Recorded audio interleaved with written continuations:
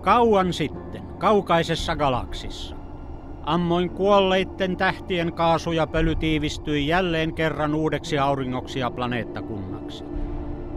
Kosmisessa mittakaavassa sangen lyhyen ajan kuluttua joukko apinoita hypähti puusta huomatakseen, että kaikki maanpäälliset oliot ovat erilaisia, myös ihminen. Homo sapiensin historia oli alkanut.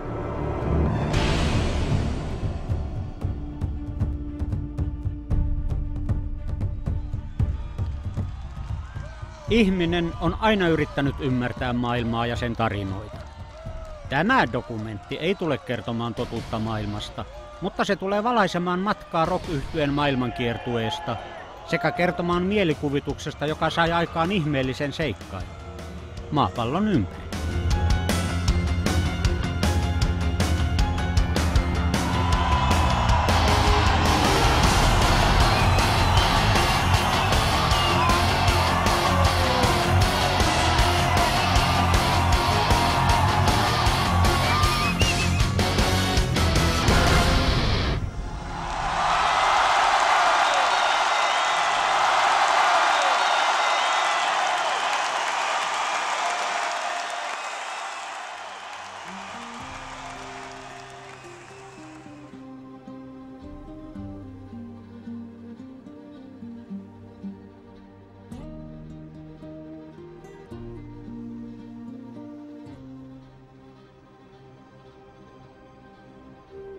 Tarina alkaa kiertueen puolivälistä Denveristä, jossa yleisö sai osakseen todistaa yhden erikoisimmista Nightwish-konserteista.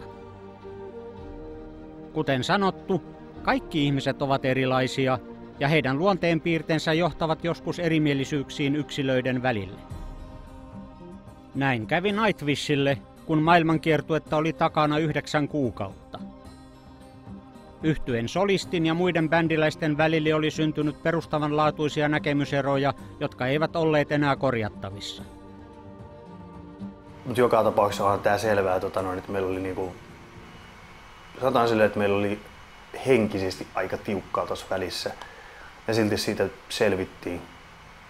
Ja en mä nyt tiedä, voiko sanoa selvittiinkö kunnialla, koska eihän tällaiseen tilanteeseen itseensä tai ketään muutakaan halua. Kaikkiin osapuoliin katsoen en todellakaan olisi halunnut tätä kellekään.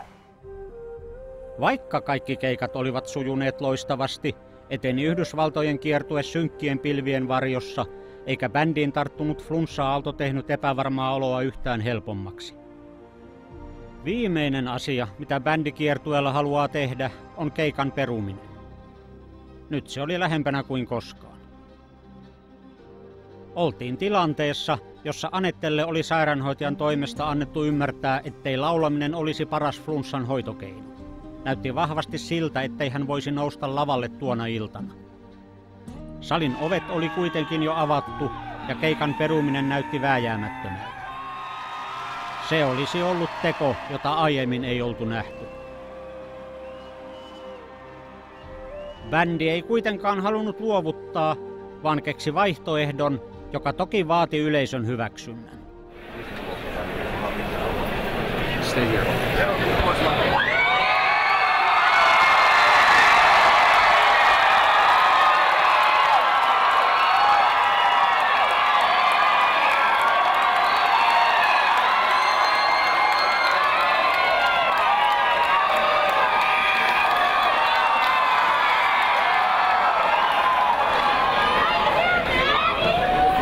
Thanks for that.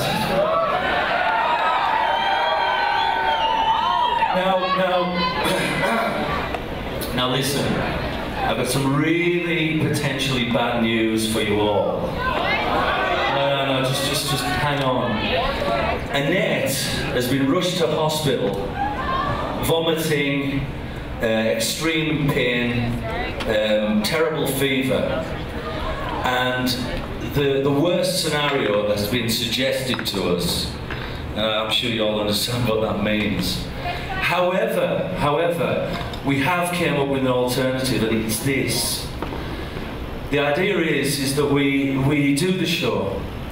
We invite Elise from Camelot to come and sing the songs that she knows. Oh, that's nice to hear. She comes up and does that. the rest of us do the best we can with you helping us by singing along to some of the songs. Everybody's been really excited about doing this show, and you're all here. So what we want to do is we want to put it to you by vote. If you'd prefer it to go down the terribly negative route that you all know they want us to do, just keep your arms down. If you'd like us to do the alternative, just put your arms in the air.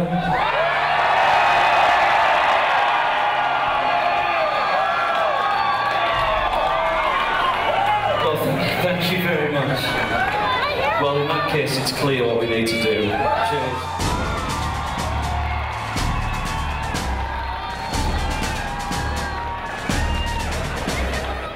Alkoi armoton kilpailu aikaa vastaan. Keikan alkuun oli 55 minuuttia, kun apuun kutsutut Camelot-laulajat Alissa ja Elise aloittivat kiivaan kappaleiden harjoittelun. Hello. Hello. How are you doing today? Hi, nice to see you. What about, is there any chance with lyrics you could do story time? Wait, story time. Can you, if you play it for me? It was the night before. Went all through the world. Kauhea häslinkoihan siinä oli. Osa niinku downloadailee niitä tekstejä, toiset printtailee ja me käydään siellä akustisen kanssa biisiä läpi ja yksi vetää iPodilta biisiä korvaansa. I don't know those. Don't have to worry about that. I did Over the hills and far away. All right, excellent. Good. Can we do that? With some lyrics. There's plenty of lyrics there. Nice. We can do that. All right. Vaikka totutuista kappaleista jouduttiin karsimaan osa pois, kasaan saatiin settilista, joka oli valmis esitettäväksi. Tässä on uusi setlista. Täällä mennään tänään olosuhteiden pakosta. Hyvä sit tulee.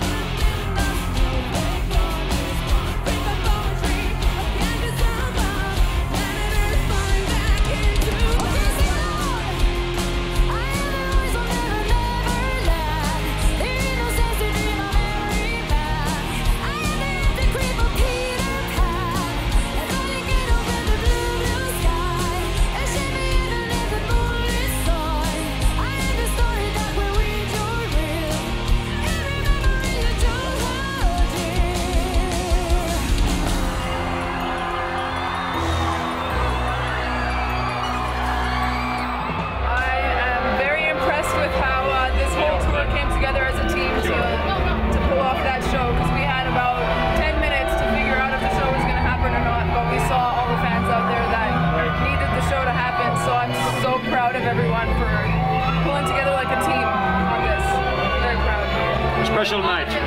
Yeah, the audience was amazing. Denver fans, you just saw something that will never, ever happen again, and has never happened. So that was a very special Camelot Nightwish show. Enjoy. Vittu, et minua on ikinä pelottanut yhtä paljon kuin 2 tuntia sitten. Se todisti tänään jollain tavalla, että tämä koko karuselli, mikä pyörii, niin on enemmän kuin osiensa summa. Ja se todisti sen, että ehkä tämä on semmoinen karuselli, jonka täytyy pyöriä, tapahtuu mitä tapahtuu. kuuntelee edelleen jengiä tuolla. Ja se yleensä huutaa vieläkin siellä. Niin. Et ehkä se ei ole yhdestä palasesta kiinni. Olisi sitten solisti tai kosketinsoittaja tai basisti tai rumpali tai ihan kuka tahansa. Vaikka ilta onnistui yli odotusten, oli matka seuraavaan kaupunkiin pitkä ja pimeä. Vierailevilla solisteilla ja joukkokaraokeella voi mennä vain tiettyyn pisteeseen saakka. Kysymyksiä oli selkeästi enemmän kuin vastauksia. Mikä oli Aneten kunto? Mitä lääkäri sanoo? Perutaanko keikka? Miten fanit suhtautuvat? Vai pitäisikö turvautua taustanauhoihin?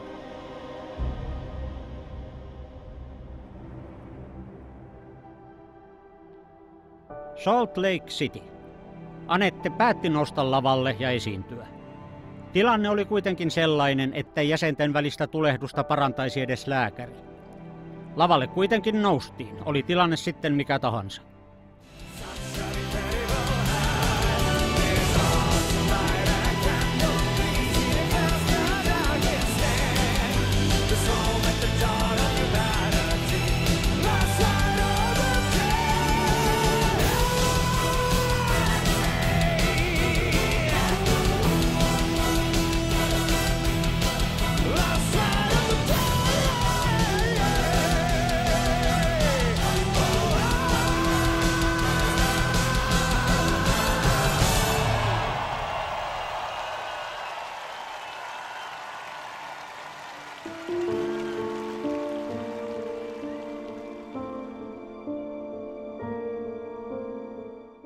Illan konsertti hoidettiin tyylikkäästi, mutta jäljelle oli jäänyt vain yksi vaihtoehto. Salt Lake Cityn keikka jäi Aneten viimeiseksi ajeluksi Nightwish-iltojen joukossa.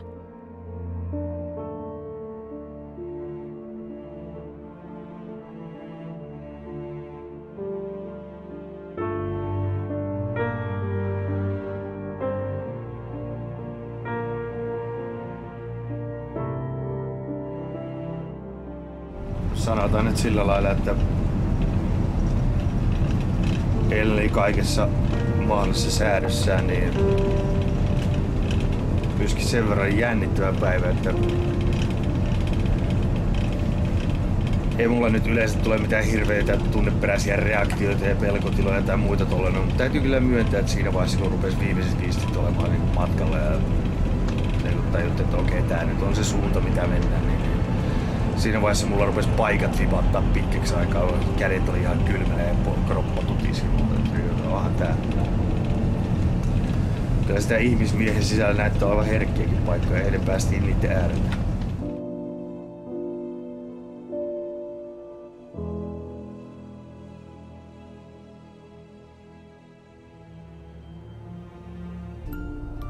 Karavaani matkasi Seattleen.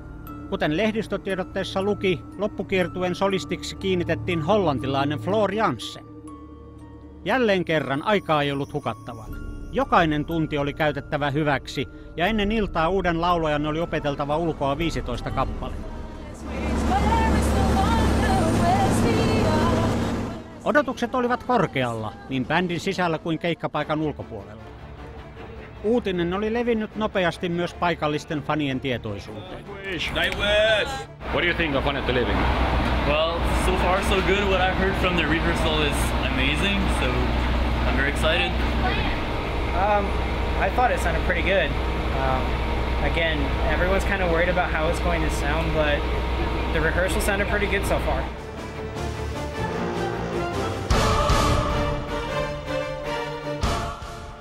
Pitää nostaa lippistä kyllä 2 päivässä pystyy ottaa 15 biisiä haltuun ja tuolta kuulosti jo nyt. Niin. Kyllä pitää tulla olla 5 keikan päästä. Tässä aika täpinnossa on. Oliko se sulla kuitenkin yllätys, että se meni noin hyvin, ettei siinä ollut oikeastaan? En mä oikein tiennyt mitä odottaa, koska meillä on koskaan vielä hänen kanssaan oltu samaan aikaan lautalla, niin en tiennyt yhtään mitä on tulossa. Mutta on erittäin positiivinen. Ja tuntuu, että yhteinen sävel löytyi heti. Kyllä, yllättävän kivuttomasti. Soundcheckin perusteella iso painolasti oli tippumassa harteilta, mutta vielä oli isoin testi edessä. Miten uusi kokoonpano toimisi yleisön edessä?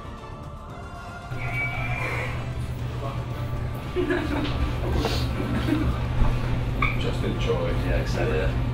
That's all. Yeah. I want to. Suck up every second of it. Oh, really? Yeah.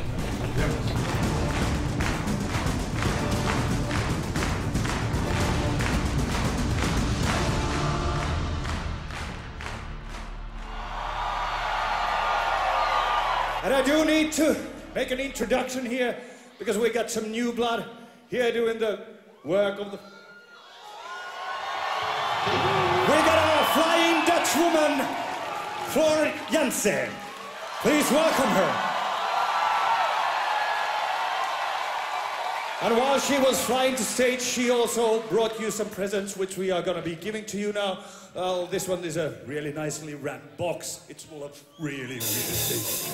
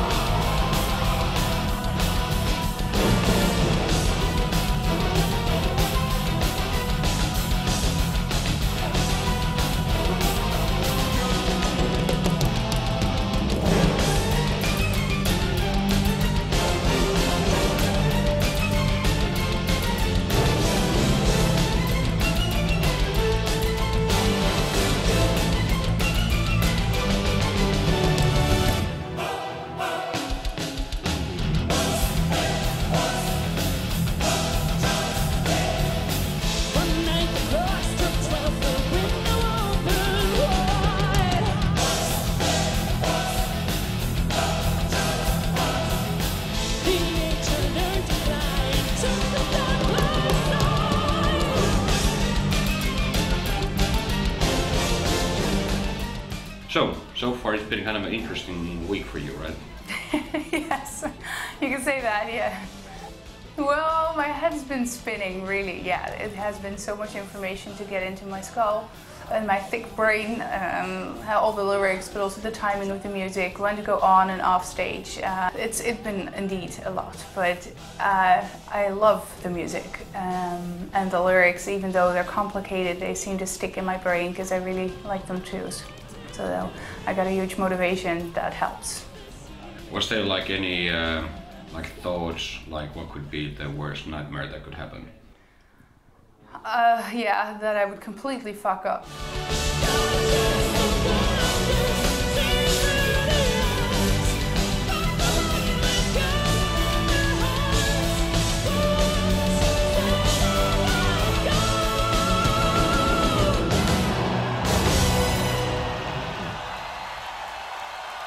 No se oli ehkä vähän semmoista hakemista. Siinä oli tiettyä uutuuden viehätystä ja jonkinnäköinen lohkare oli tipahtanut sydämeltä, mutta ehkä se toi eilinen Portlandin keikka nyt vasta vakuutti, että kyllä tästä noustaan. Et se oli niin selkeästi vielä parempi ja rennompi ja itsevarmempi. Niin kuin sanoin, muutama keikka alle, niin tästä voi tulla vaikka mitä. Mutta siis homma on tosi lähellä vielä. Et mulla huomaan, että vieläkin tosi vaikea jotenkin prosessoida, mitä tässä on tapahtunut, miksi. On semmoinen todella paha henkinen krapula päällä ja ei niinku, mulla on vähän aika vaikea vielä puhua. Se on ihan luonnollista.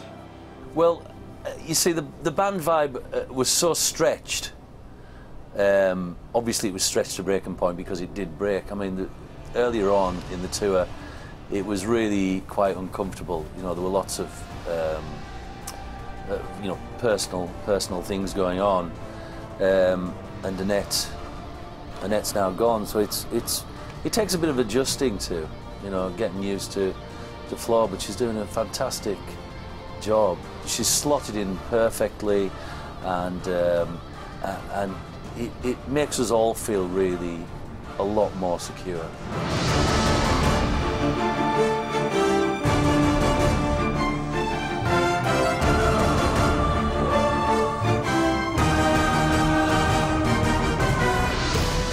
Rock'n'roll on brutaalein. Rumin, epätoivoisin ja viheliäisin ilmaisumuoto, jota olen epäonnekseni joutunut todistamaan.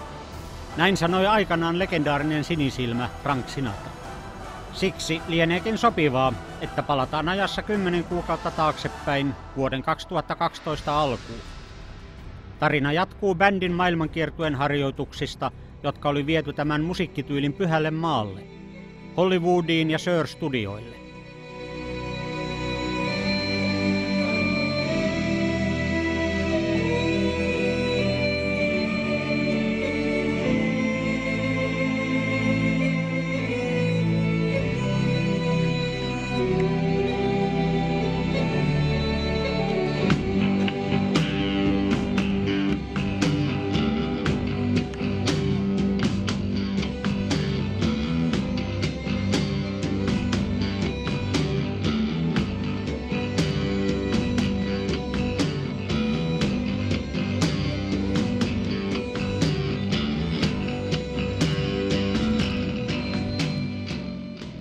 Kaksi asiaa, mitkä pitää järjissään kiertueella. Ainakin se, että muistaa joka päivä, miten valtava etuoikeus tämä homma on, mitä saa tehdä. Muistaa olla valittamatta ja muistaa olla ylpeä siitä. Tämä on ihan huikea seikkailu. Ja toinen asia on sitten se, että muistaa sen, että homma menee sykleissä, mistä minä henkilökohtaisesti nautin yli kaiken. Eli vaikka on pitempi legi tulossa, joku 6 viikkoa pitää olla bussissa, saa olla bussissa. Mie en ehkä kykene tuntemaan sellaista niin sanottua ikävää kautta koti-ikävää. Koska me tiedän, että joka tapauksessa ihan kohta me pääsen taas kotiin.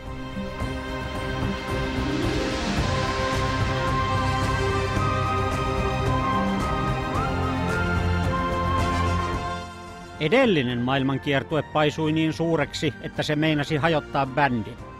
Nyt samaa virhettä ei tehdä. Ihan konkreettisesti aikataulutetaan ja jaksotetaan nämä rundinpätkät vähän fiksummin.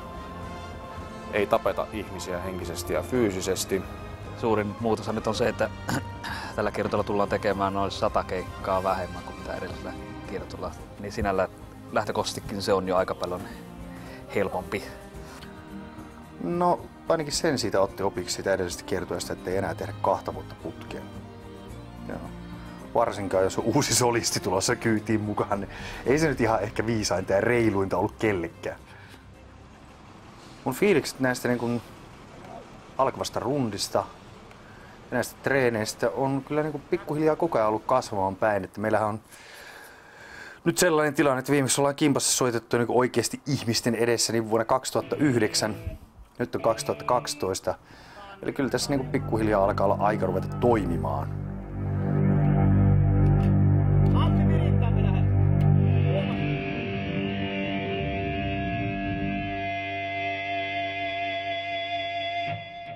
Vedetäänkö setti läpi? Minkälainen setti sun mielestä on kyseessä? Jos katsot niinku vertailet vaikka viime kiertueeseen, niin onko esimerkiksi haastavampi soittajalla? Ihan sama huttu se on kuin aikaisemminkin, mutta ehkä tällä kerralla me yritetään saada semmoinen enempi hypnoottinen ja maaginen show. Eli jätetään se semmoinen turhanpäiväinen höpöttely sieltä välistä pois. Yritetään säilyttää sellainen enigmaattisuus sinne läpi keikan. Annetaan musiikin puhua puolestaan ja se on se pääjuttu. Aika paljon on uusia biisejä totta kai, kun Imagine rundista on kyse ja Wishmaster siellä nyt on jäänyt pois, mahdollisesti lopullisesti. Kyse on vaan siitä, että jos on kerta kaikkiaan semmonen biisi, jota ei viiti vetää ja mitä Anette ei koe omakseen, niin ihan turha niitä on väkipakolla vetää.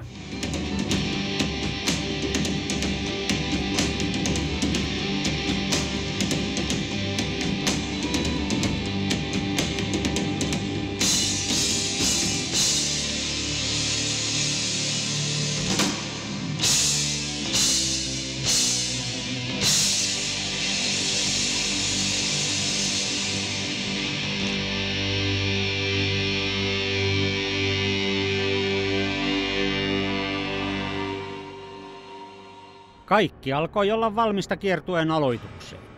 Vaadittava hienosääntö tehtiin perinteisen salakeikan muodossa. Tää eka osuus alkaa nyt ylihuomenna Key Clubilta, mistä vedetään salakeikka. Saadaan vähän treenattua tulevaa päästarttia varten, joka on sitten Gibson Amphitheaterissa lauantaina tällä viikolla. Lähellä alkaa olla startti. Tämähän on siis salakeikka nimellä Rubber Band of Wolves. Se oli salanimellä ehkä noin 3 minuuttia, kun se julkaistiin. Kaikkea sitä ymmärti, mistä on kyse. Eli treenataan vähän pienemmissä ympyröissä lauantain varsinaista ensimmäistä keikkaa varten.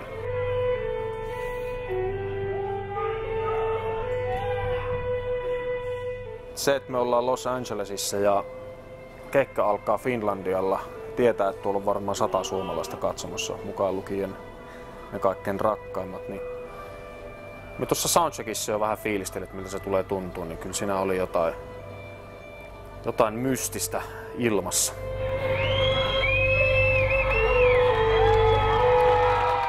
Ei pelota.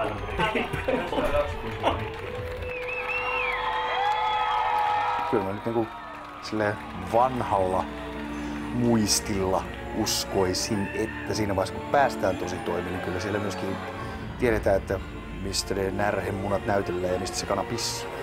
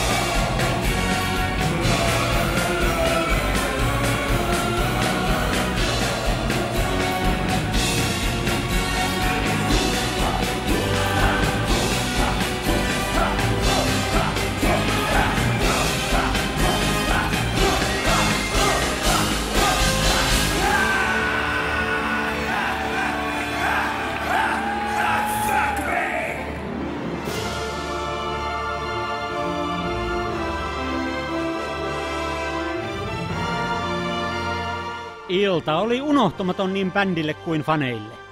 Pitkästä esiintymistauosta ei ollut tietoakaan, kun ryhmä pahtoi setin läpi Kalifornian hikisessä illassa. Näin ollen Key Clubin salakeikka sysäsi liikkeelle Imagineerum maailmankiertueen. Seuraavan päivän bändi käytti fanien tapaamiseen ja uuden albumin markkinointiin. Nightwish are my gods. When I listen to Nightwish albums, you have different emotions. Like, I see different colors, I feel different things. But Imaginarium, first time I listened to that, I just got chills down my spine. So I was very happy with it.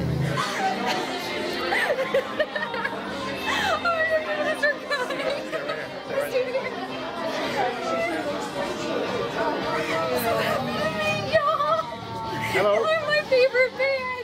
Sillä välin, kun muu bändi jäi hoitamaan uuden albumin promoamista, keskittyi herra Holopainen hänelle rakkaaseen ja yhtä tärkeään tekemiseensä.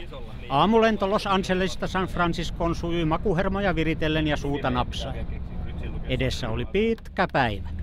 Noniin, ollaan siis ajamassa tuonne Napan alueelle, mikä on tuossa San Franciscon kaupungin pohjoispuolella oikeastaan on laakso, joka on kuuluisa nimenomaan Cabernet Sauvignon punaviineistään, ja siellä mennään nyt vähän maistelemaan vinkkuja. Joo, tänään mennään, ensin tutustutaan tuohon Black Stallion nimiseen viinitilaan Napassa ja niin sitten mennään, katsotaan vähän ensin miten sitä viiniä siellä tehdään ja sitten maistellaan muutamia eri variaatioita sitten Cabernet Sauvignon punaviineistä, mitä on tarkoitus sitten tähän Nightwish-projektiin valita, eli niin vähän muutama eri vuosikertaa ja muutama erityyppistä sekoitusta vähän kokeillaan sitten, että mikä soveltuu parhaiten tähän meidän käyttöön ja tarkoitukseen.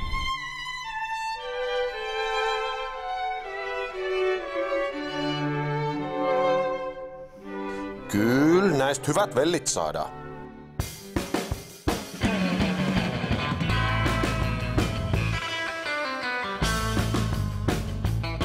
Pitkä, mielenpainuvia hetkiä täynnä ollut viikko Kaliforniassa oli lähestymässä huipennusta. Katseet kohdistuivat Gibsonin amfiteatteriin. Tällainen keikka on luultavasti sellainen, että kun se on ohi, niin tuntuu siitä, että se meni niinku hujahtaa vaan, eikä sitä muista juuri yhtään mitään. Et sä meet niinku sellaisella tietynlaisella vyöhykkeellä, zoneilla niin sanoakseni, josta joku kaikki spiikit ja muu, niin sen blurrautuu sellaiseksi vaan aika-avaruusjatkumoksi, josta niinku putkahtaa vaan pihalle ja sitten huhhuh, mitä tapahtuu.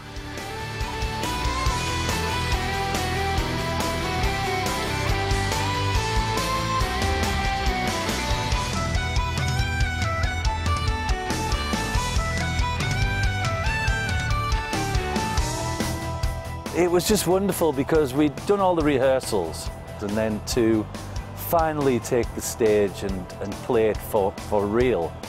It's such a magical thing, you know, to be on there with my glorious, splendid friends in that sound. You know, it's quite a feeling, you know. And the anticipation now is, as I said, you know, to sustain that for a year, which I think we will do. Because there's a wonderful spirit in the band at the moment. The vibe in the band it's just so good. It's so nice.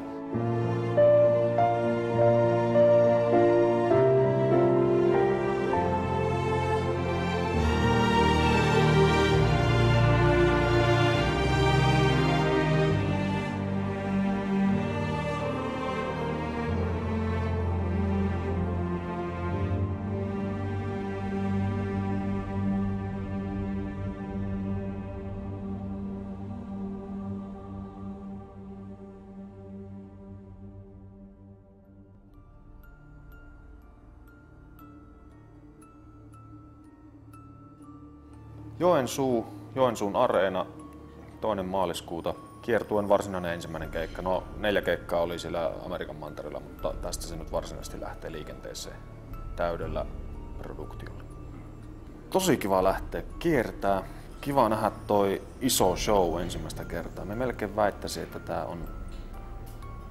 on yksi isoimmista showsta, mitä kukaan suomalainen on koskaan vienyt kiertueelle. Että siellä on Kuntun Mikin tekemät screenit ja tulta lavalla ja hauskat lavasteet ja kaikenlaista muuta pientä tilpehööriä. Niin kiva nähdä, miten tää show tulee toimimaan.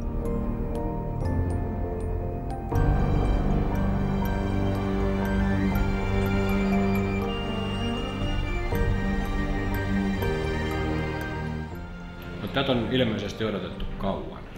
Joo. Ja sit, tässä kyllä huomasi ihan selkeästi, että rupeaa sellainen näinkin rauhallisella miehellä niin jonkinlainen jännitys tiivistyy, koska tässä viikon verran on silleen, että saa unet ihan hyvin ja muuta. Mutta sitten heräilee kyllä hyvin aikaisin yhtäkkiä aamulla, että joko se on aamu, ihan kuin olisi jotain, mitä pitäisi tehdä, jotain odottaa ja tolleen. No, niin sitä on tapahtunut nyt kyllä silleen viikon verran, mutta sitten eilen läpimenotreenien jälkeen niin oudosti just viime yö meni silleen, että nukkui ihan suorittavaan kello 9, että pääsi aamussa. Tässä on nyt jotain sellaista kuitenkin vielä suuren urheilujuhlan tuntua, että sieltä on tulossa Kiteeltä bussilasteetta ihan kaupungin johtoa myöten katsomaan tätä, mikä tuntuu kauhean imartelevalta, että tällä tavalla kiinnostaa tämmöinen tapahtuma.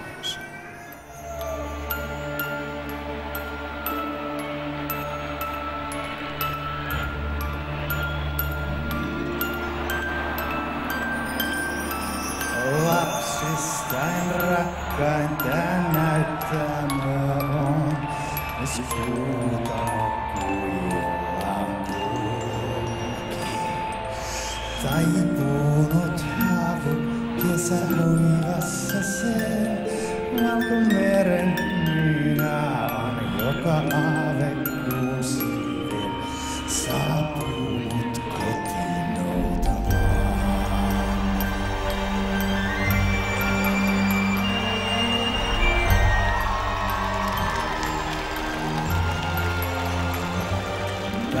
talvisen maan hetki kuin ikuisuus. Ja pienen kissan jalan luokseeni kiinni. Tällä tarinain lähteellä asuassaan. Jos viulun valtavan kaihon ikisäveltää maalaa. Laulullaan herättää maan.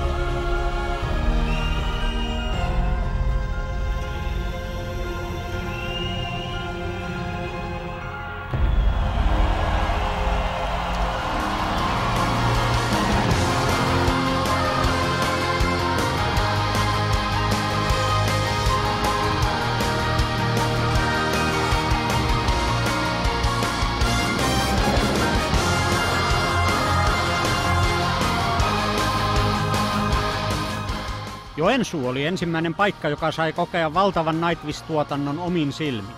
Pommit, screenit, savut ja tulet loivat huiman matkan mielikuvituksella. Iskussa oleva bändi, toimiva tekniikka ja loppuun myyty areena antoi hyvän pohjan jatkaa eteenpäin.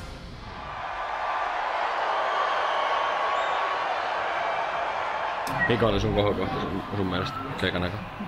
Kyllä se aika vahvasti lähtee siihen Storytimen perhon pudotukseen. Se on villi se alku hetki siinä, kun vedät perhon takana piilossa ja odotat sitä hetkeä, kun lävähtää ja oot valmiina siihen, että nyt olisi aika laittaa sitä taas pienempää silmää ja tallapohjaa. Sitten se lähtee. Työterveyslaitoksen tutkimuksen mukaan rockmuusikon työ keikalla vastaa kuormittavuudeltaan kilpaurheilua ja kunnon ruumiillista työtä. Esimerkiksi kitaristin ja laulajan työ lavalla vastaa poteron kaivamista ja bassonsoitto puolestaan vastaa lihanleikkaajan työtä. Rumpalin istumatyötä voi verrata halkojen hakkaamiseen, muurarin työhön tai kilpasulkapalloon. Tästä innostuneena kiinnitimme kameran Jukka Nevalaisen päähän ennen Tampereen keikkaa ja pureuduimme hänen työnsä raskauteen. Mitään tieteellistä lopputulosta emme hakeneet, mutta jokainen voi itse päätellä, miltä 90 minuuttia tuntuu tällaisessa kyydissä. All right. Here we go. Okay. Be pretty, please. Punaiset valot syttyessä tikkatlin perkeleen.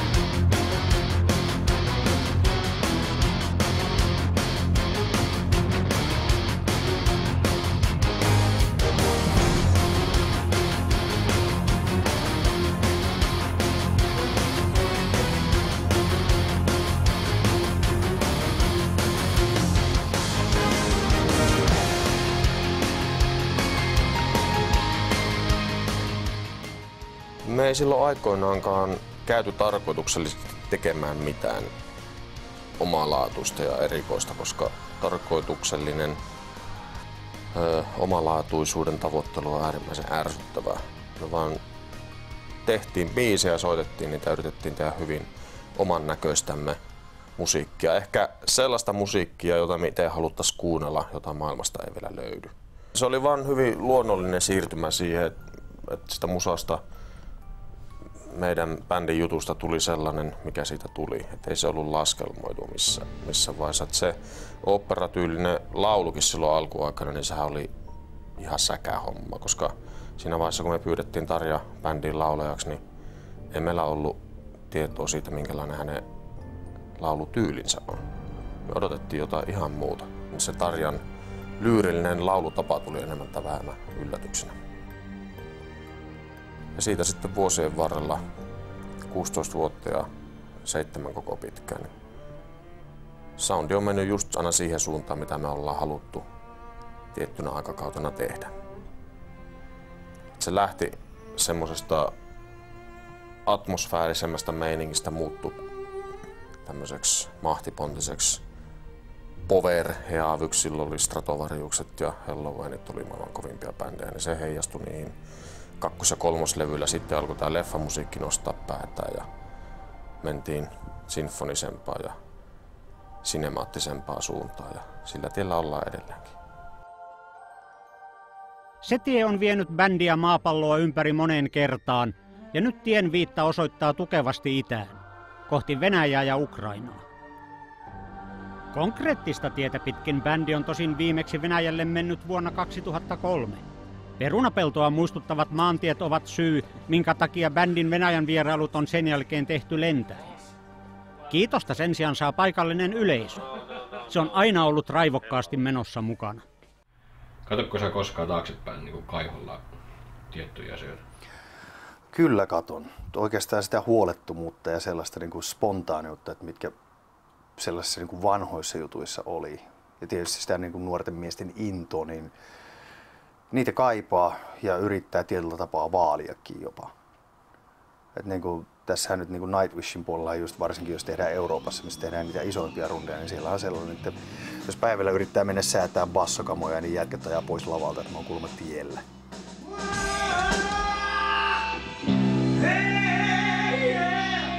On niissä tietyt puolensa ja kuitenkin mä tykkään eniten soittaa niin kuin klubiympäristöjä ja tollasia noin. Koska siinä ollaan lähellä ja siinä haisee hiki ja olut ja ihminen ja silloin ollaan niin kuin todellakin niin kuin käsittelemässä sitä koko juttua.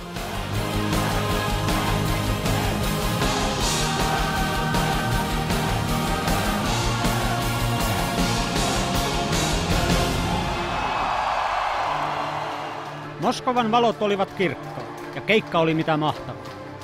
Olut ja hiki haisi, vaikka keikkapaikka olikin suuri. Tämän tunnelman pystyi haastamaan ainoastaan maan toinen kirkas, paikallinen vodka. 2, 3, 4.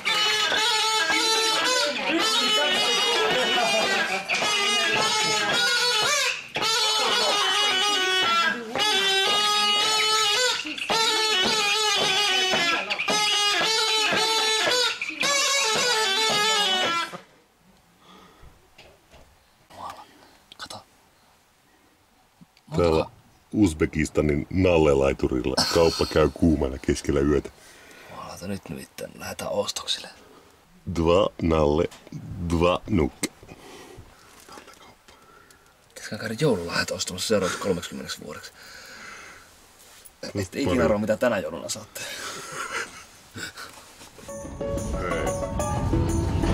Ukraine. I pray for Ukraine. Migraine.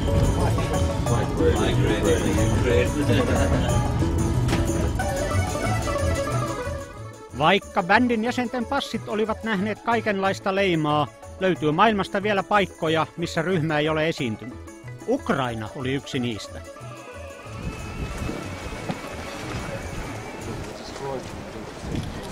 Kato, monta jeesutta on videota ihan niinku So it's Flower territory.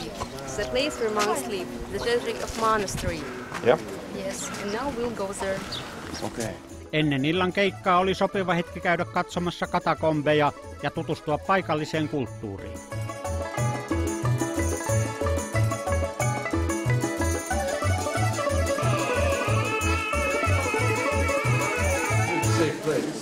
Mikä fiilis, Marko? No, tällainen aika mukava keväinen fiilis tässä, kun on juuri tullut tuolta ihmeitä katselemasta tuolta maalla. Kuivuneita käsiä ja naulan persissä oli shakkilauta. Kyllä siitä voi vetää pois melkein. Eihän sitä tämän paremmin voi tulla toimeen kuin hapoissa. Alright. Kynttiläpyllyä menossa.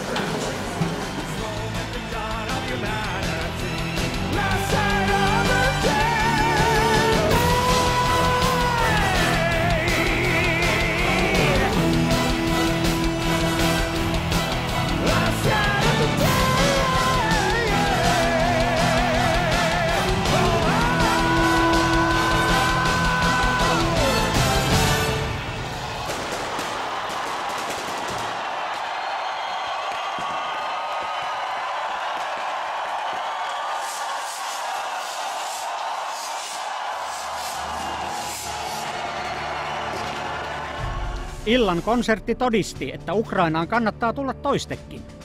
Hurjan huutomyrskyn saattelemana ryhmä palasi hetkeksi kotiin lataamaan akkuja tulevaa koitosta varten. Edessä odotti kuukauden mittainen bussiralli ympäri Eurooppaa.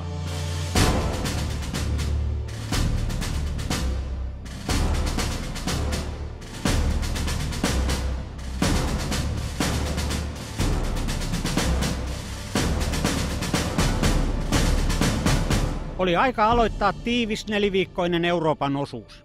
Ensimmäinen askel etapille otettiin Göteborgista. Muutaman viikon pituisen tauon jokainen jäsen oli käyttänyt omalla tavallaan. Eli tuossa oli pikkuinen tauko Ukraina ja tämän päivän välillä. Miten kulutit aikas? Ai niin tää Keikkatauko. Ukrainan ja niin viime yö ja tämä aamu.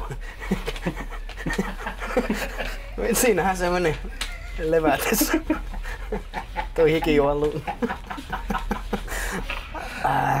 Eli sun mielestä oli ihan sopiva breikki? Vai olisiko ollut parempi jatkaa suoraan siellä? No, kyllä me vähän samalla viisiin jatkoin. Mitä töissä?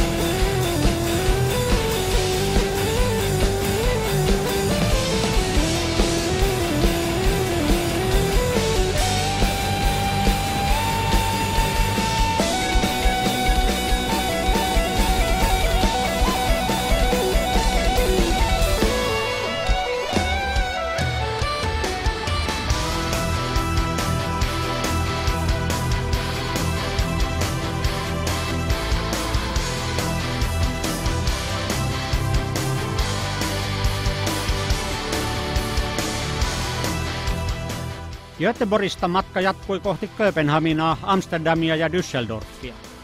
Saadakseen paremman käsityksen tulevien viikkojen uurastuksesta, mittasuhteet kannattaa laittaa kilometreihin ja sitä myötä busseissa vietettyihin tunteihin. Euroopan osuudelle mittaa kertyi 7842 kilometriä. Vastaava matka Linnuntietä on reitti Helsingistä Tokioon. Koska matkassa on monta mutkaa, mukana täytyy olla mies, jonka työnä on pitää kiertueeseen liittyvät asiat järjestyksessä. Tämä tehtävä kuuluu tuotantomanagerille.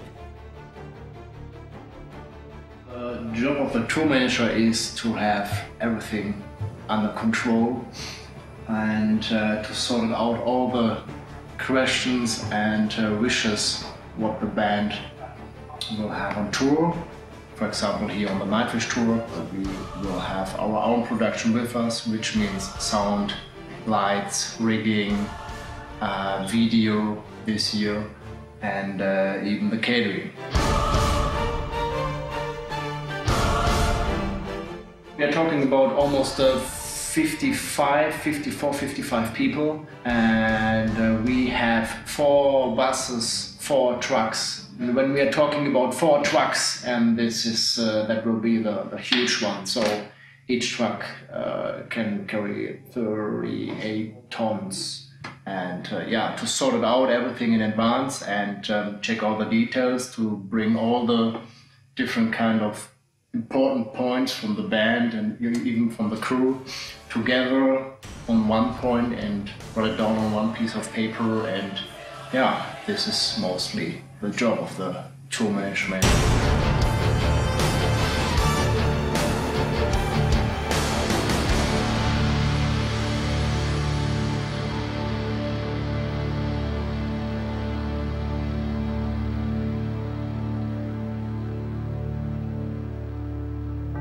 Meillä on 4 keikkaa nyt takana ja kyllä tää on lähtenyt ihan törkeinosti liikenteeseen. Siis selkeästi jengi on hiffannut sen, mitä me halutaan tällä rundilla sanoa ja minkälaisia elämyksiä tuottaa.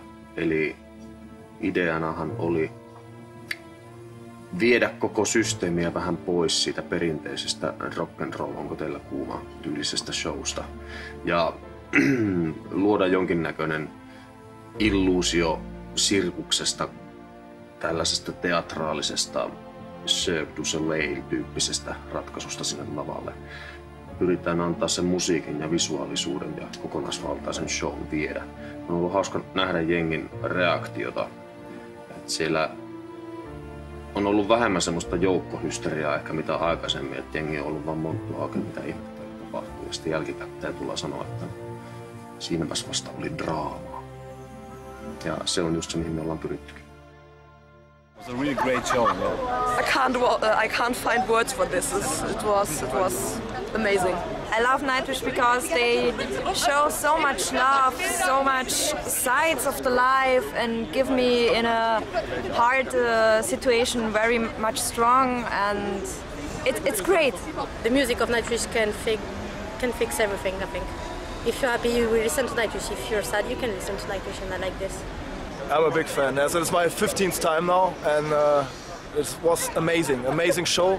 Better show than the last year's, and was bombastic, fantastic, everything.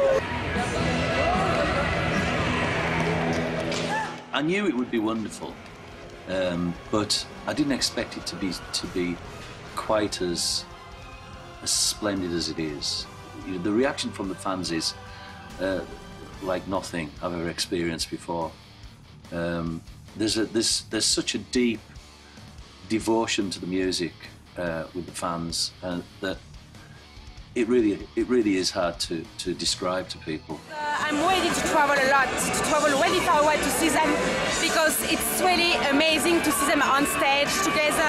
I really miss them after a concert, because I mean it's over, and I would like that it starts again, but I can't follow them everywhere, so that's a shame.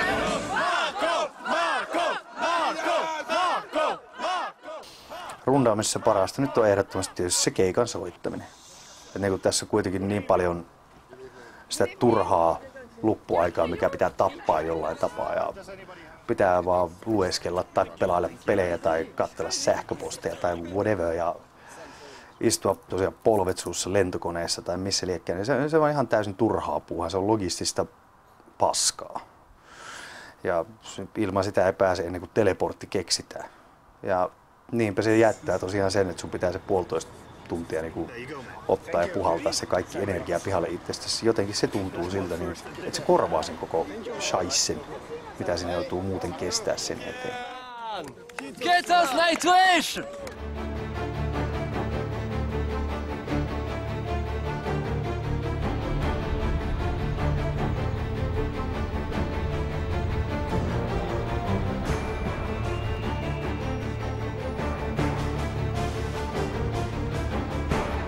Jokaisessa konsertissa esiintymisen lisäksi niin valot kuin tehosteet ovat tarkasti suunniteltua ja monesti toistettua rutiinia. Yksi asia kuitenkin on, jolle joka ilta on jätetty tulkinnan varaa. mä en suunnittele välispiikkejä hirveän tarkkaan etukäteen. Eli niihin jo niin väistämättä pikkuhiljaa kehkeytyy yleensä, kun keikkoja tekee niin jotain tiettyjä raameja, mutta yleensä mä pyrin kyllä toimimaan sillä, että jättää tilaa myöskin sellaiselle ihan mitä sylkisuuhun spontaanille huumorille, mitä joskus on tavattu viljellä.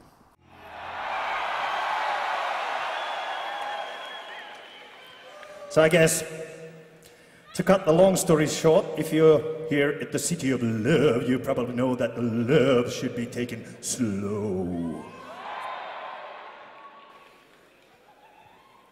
And slow it comes.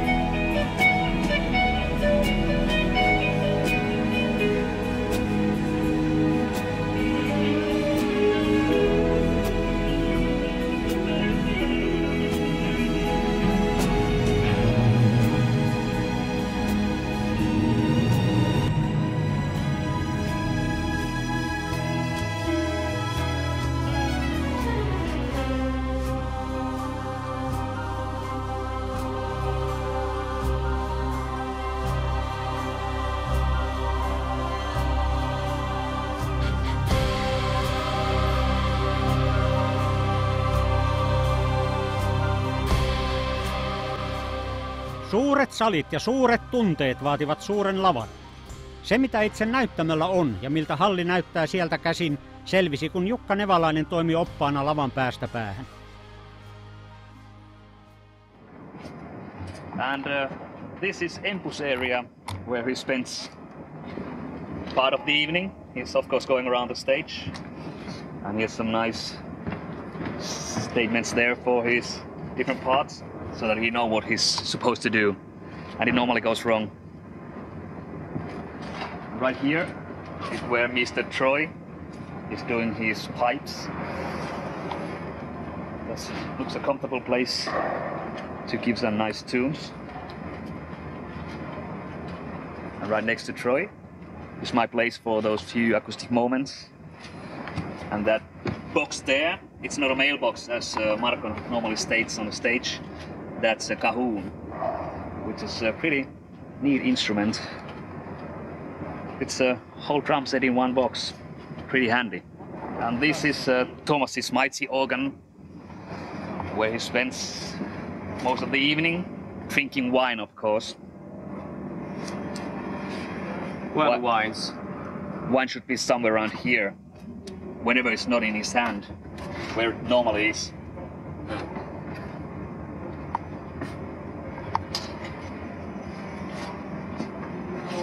Some rocking chairs, needed of course for a great rock and roll show.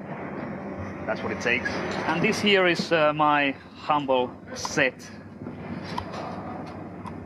Yeah, I kind of like it. It serves me well. And that's what it is. This is a view right here for me. And normally it looks quite good during the evening. Nightwish! Nightwish! Nightwish!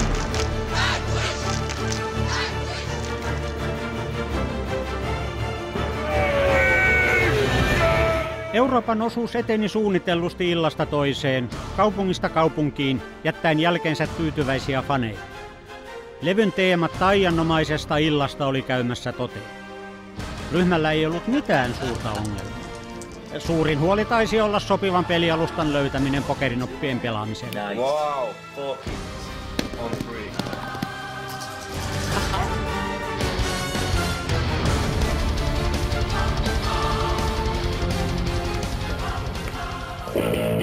Yeah, big picture. And the whole together because we have a click track. No livenä tämän homman toteuttaminen, se on ikuisuusmurheenkryyni ollut, kun ei ole vielä koskaan päästy tekemään oikein orkesterin kanssa. Että mulla on sitten turvauduttu taustanauhoihin ja se nyt on ainoa tapa, millä me pystytään keikkoja tekemään, kun tuosta orkesterista on tullut niin iso osa bändiä, että emme oikein ilmankaan pärjätä. The momentum when you're across to get up and go onto the kit. We just kind of go down. So what if you do it? Let's try it. You try it on the kit and see, and you can kind of, and then you could tap it. Yeah, something like that. Go ahead. Let's try it.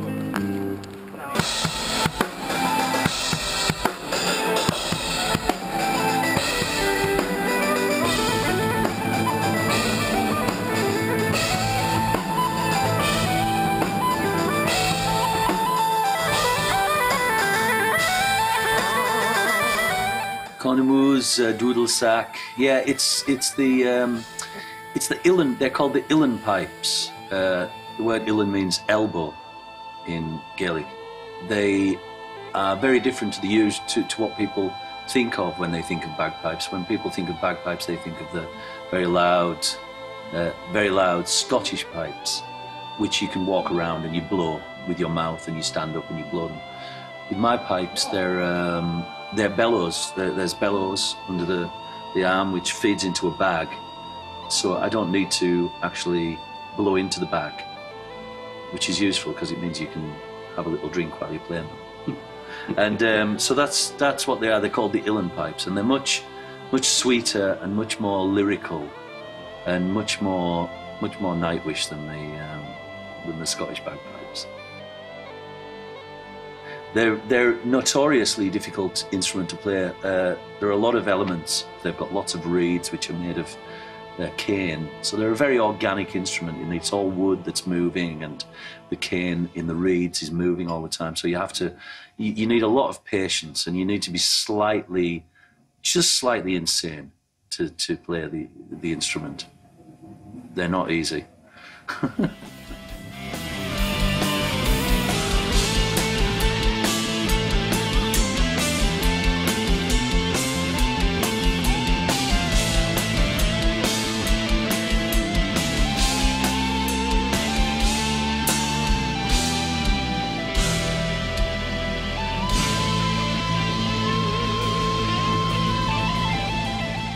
Neljän viikon urakka alkoi olla ohi. Euroopan osuus oli mahtava menestys ja jokainen kaipasi varmasti pientä lepohetkeä, mutta katse suuntasi jo kohti seuraavaa etappia, kesäfestivaaleja.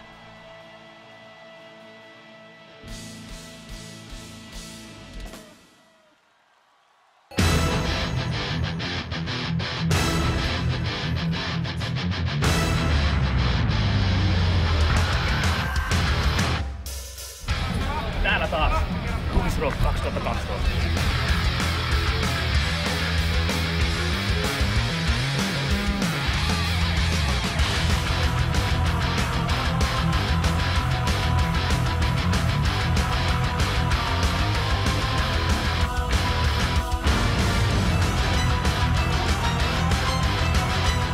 Tulin tänne tarkastamaan näitä maan olentojen festivaaleja ja tulen rauhassa.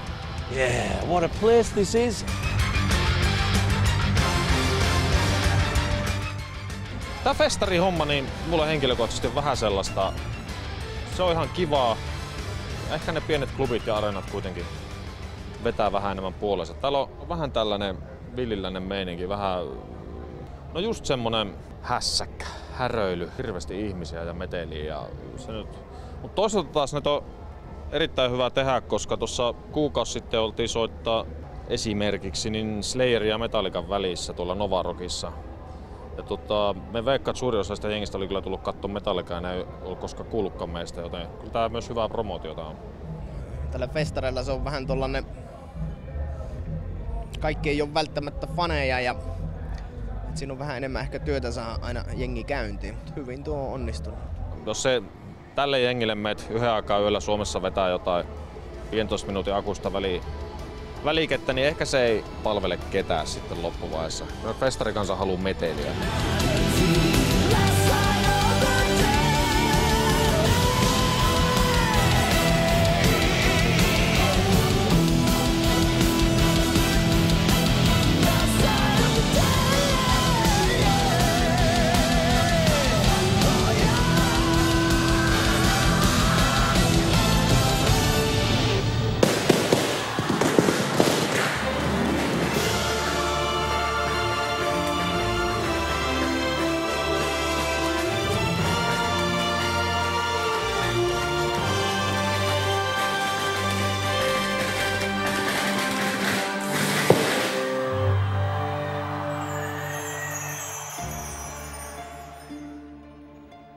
Turku jäi taakse ja matka jatkui kohti Tšekin tasavaltaa.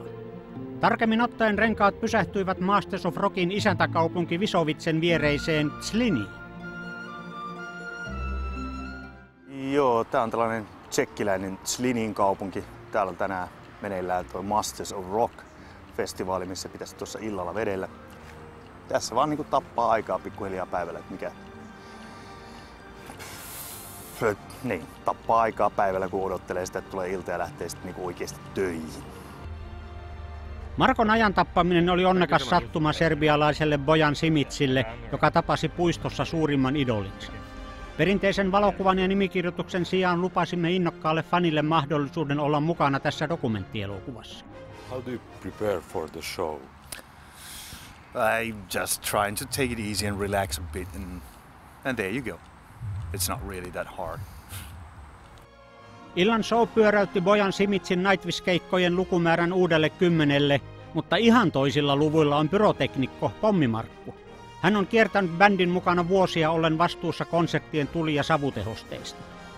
Pyromiehet tekee tai erikoistehosten miehet tekee tässä tapauksessa, mitä me ollaan tällä rundilla tehty, niin näitä savuja ja pommeja, tulia, lieskoja. Ja sitten meillä oli tuolla Euroopan kiertueella, niin meillä oli ne tippuvat verhot ja tuulikoneet ja raskas savu ja mitä kaikkea tuossa nyt on tässä rundilla nyt ollaan tehty. Minkälainen setti sulla kulkee nyt mukana tällä NV-kiertueella? Aivan järjettömän iso. Siis tämähän on ihan selkeästi iso, niin kuin, mitä me ollaan koskaan millään kiertueella tehty. Tuosta rekasta oli varmaan puolet näitä pommikeisejä. Mikä siinä on haastavinta? Kyllä se tommosen suunnitteleminen on aika vaikeaa, että sen saa jonkun näköiseksi. Sitten, että se ei mene överiksi se homma.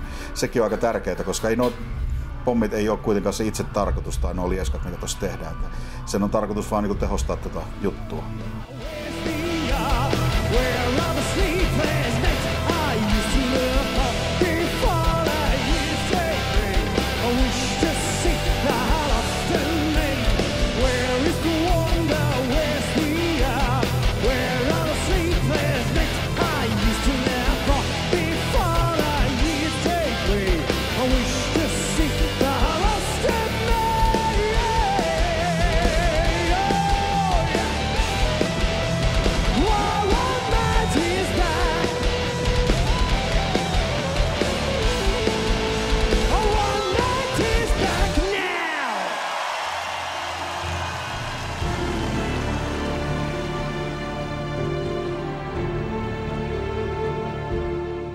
Masters of Rockin jälkeen oli vuorossa vielä muutama kesäfestivaali Euroopassa ja sen jälkeen parin viikon akkujen lataustauko ennen suuntaamista Valtameren taakse.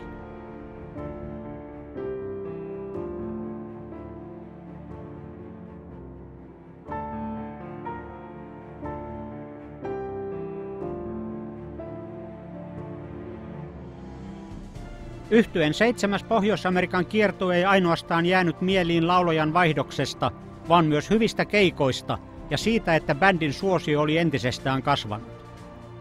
Menneet viikot olivat olleet ikimuistoisia. 3 viikkoa ollaan oltu ja mennyt levyn teeman mukaisesti hyvin vuoristoratamaisesti.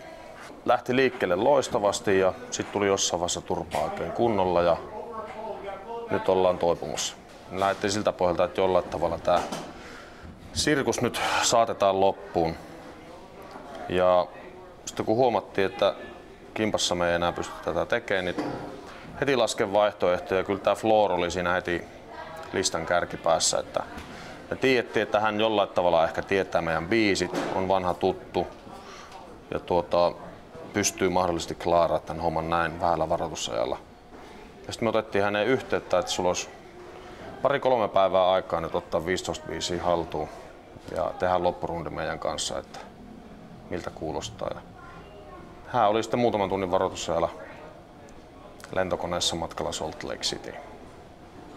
But the American fans have been particularly good because of the changeover from a net to floor. That's where the real test was. You know, we didn't get cabbages and fruit thrown at us. I think we've had about 2 or 3 people who wanted their tickets refunded, which is unbelievable. I mean, that's out of thousands of people. So it's nice to see that the fans support the band, you know, not just the lead singer.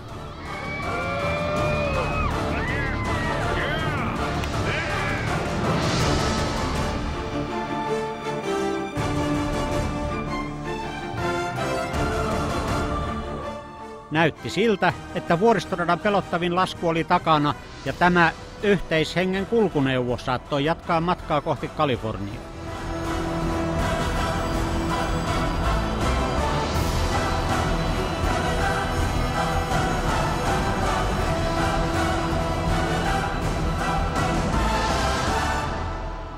Mitäs toi sulle bussimatkustaminen maistuu?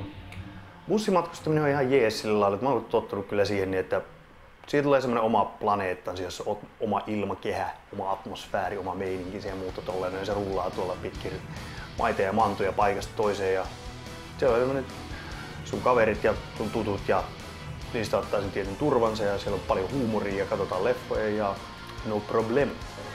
Mä en nuku missään muualla niin hyvin kuin rundibussissa. Me rakastan kiertueelämää, me rakastan sitä road trip-romantiikkaa, mikä tulee bussilla matkustaessa. Se, että herää aamulla 7 aikaa ja maisemat filisee, niin kuin tänä aamuna tultiin Portlandista San Franciscoon. Se, mitä näkyy bussi-ikkunasta, oli ihan huikeeta ja aamukahvi tuoksuu nokkaan ja no, tosi hienoja hetkiä sellaista.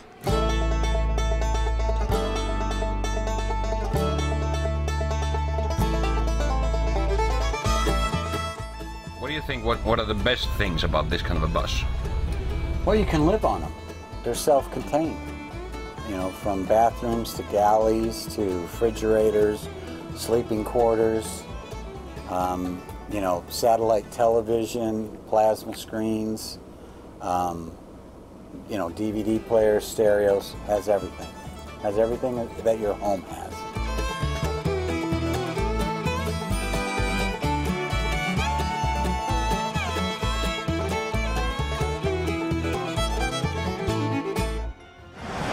Warfield.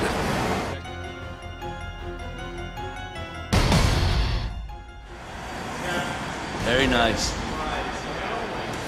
All right. Yes. I might do some stage diving tonight.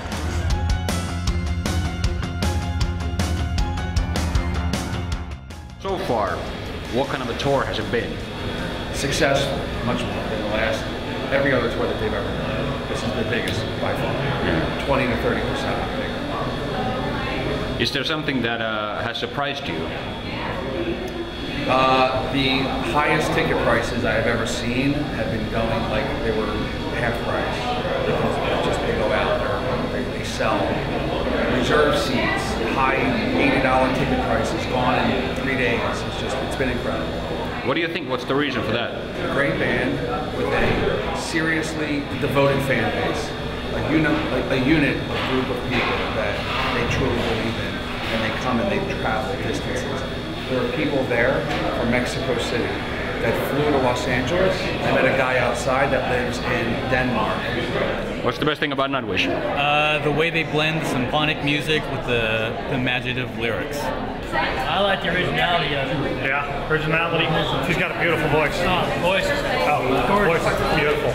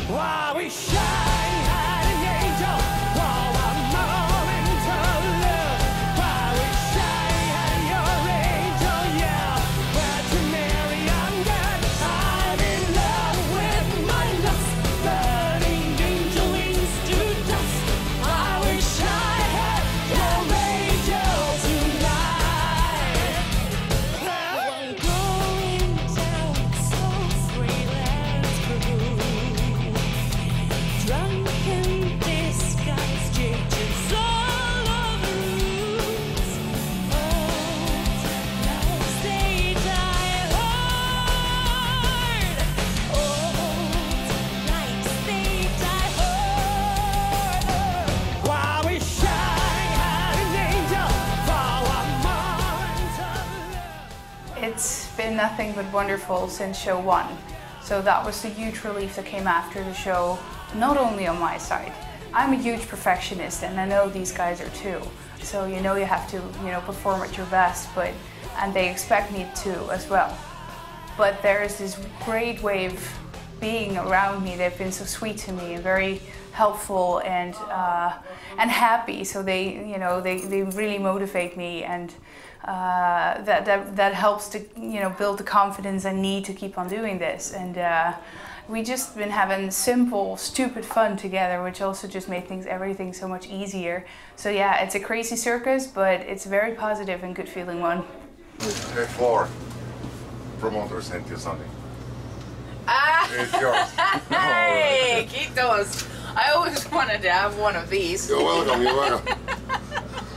Kyllä mä tiesin, että kun hän on kuitenkin tehnyt kiertueita ja on ollut hommassa pitkään mukana, että löytyy osaamista laulun puolelta, mutta myöskin sitten sitä toimeen tulemista. Ja se nimenomaan vaatii ihmistä, että sen hyväksyy kiertueen kaikki ne voi sanoa jopa puutteidenkin, että sitä ei tosiaan suihkuu, ei ole joka päivä ja unta, että saa niin paljon kuin ehkä haluaisit ja näin edespäin. Pitää ottaa toista huomioon, bussa toista haluaa laittaa ilmastoon, niin täysille toista haluaa, että siellä on tasainen 40 astetta ja trooppinen ilmasto. Niin se on tällaista kompromissien tekemistä ja toisten kanssa toimeen tulemista ja toisten mielipiteiden hyväksymistä.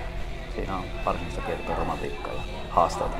Nyt on semmoista vuoristorataa menty viimeiset pari viikkoa, että nyt on varmaan parempi, että hoidetaan tää loppurundi kunnialla maaliin. Tässä on nää viikko jäljellä.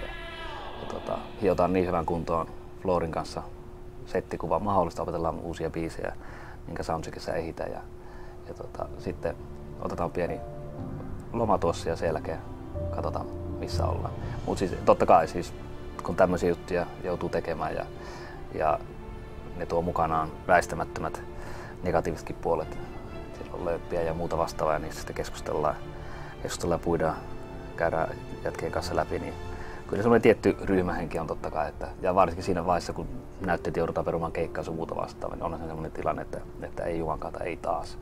Että me ei voida tehdä tätä taas, niin siinä tulee semmoinen tietty yhteishenki, että tämä viedään jumankaata maaliin tavalla tai toisella.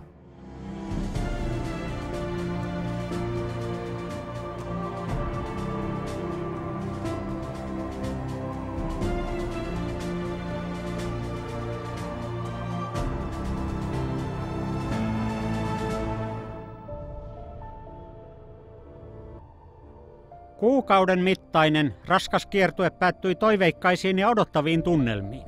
3 viikon päästä vuorossa oli englannin kiertue.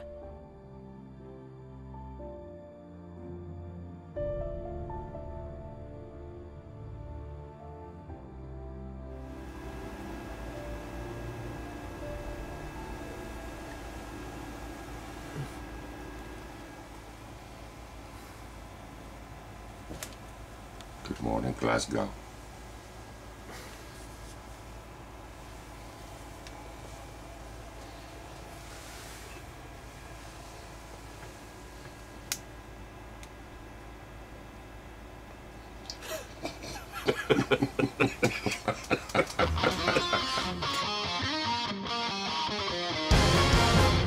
Tietysti keikat on aina kohokohta, mutta jos ollaan jossain paikassa, niin haluatko lähteä käymään kaupungin katsoa jotain vähän, minkälaista siellä on? No mahdollisimman usein kyllä joo, mutta sitä tulee ihan liian vähän harrastettua.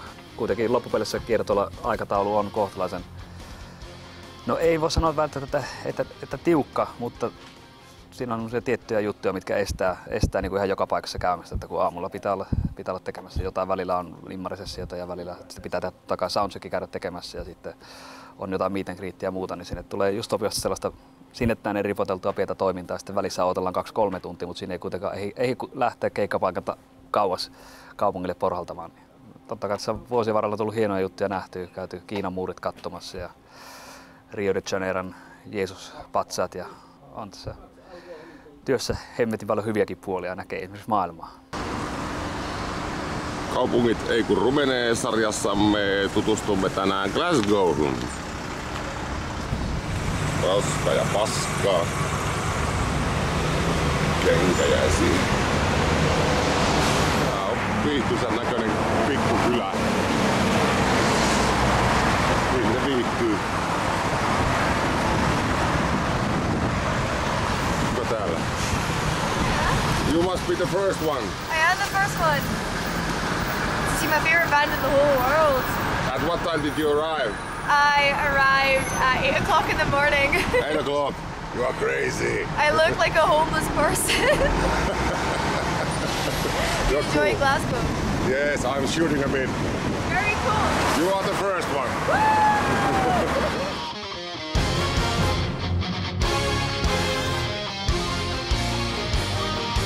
We started in Manchester and went to London, to Birmingham, and to Glasgow, and all the venues, really, really beautiful venues. So the audience was really crazy. Yeah, it was really good.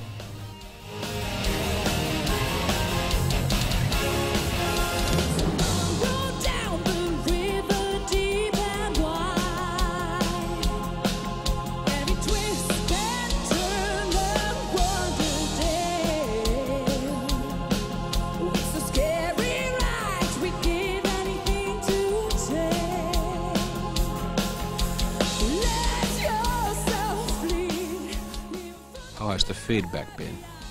Amazingly good. I mean, yeah, I am new and I am replacing, and I am not Annette or Tarja, and yeah, even though I think they are both still being missed, I got a very warm welcome, and online also really almost all reactions are positive. The fans and also people around me are really, yeah, have been really responding very, very positive. And what I've read a lot is that there's a certain vibe that they like about me, and they like my voice, but also the more metal style that I have was appreciated, and yeah, really, really way more positive than I could ever have imagined. Yeah. Lyhyen, mutta menestyksekkään Englannin kiertueen jälkeen vuorossa oli Imagineerum-elokuvan ensi-iltakonsertti Helsingissä. Uuden solistin ensiesiintymistä kotiyleisölle odotettiin innolla.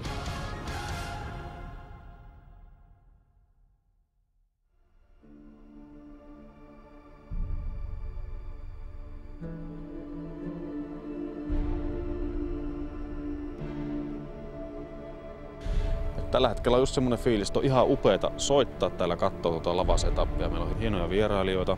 Tulee iso show, on koko sukupaikalla katsomassa ja täystupa Hartwall Areenalla.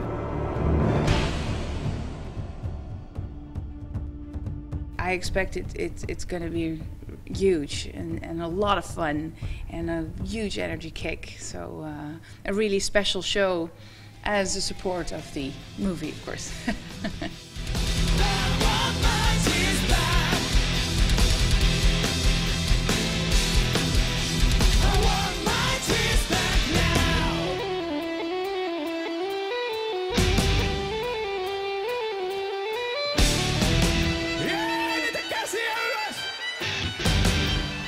Ja sitten kun hyppimään!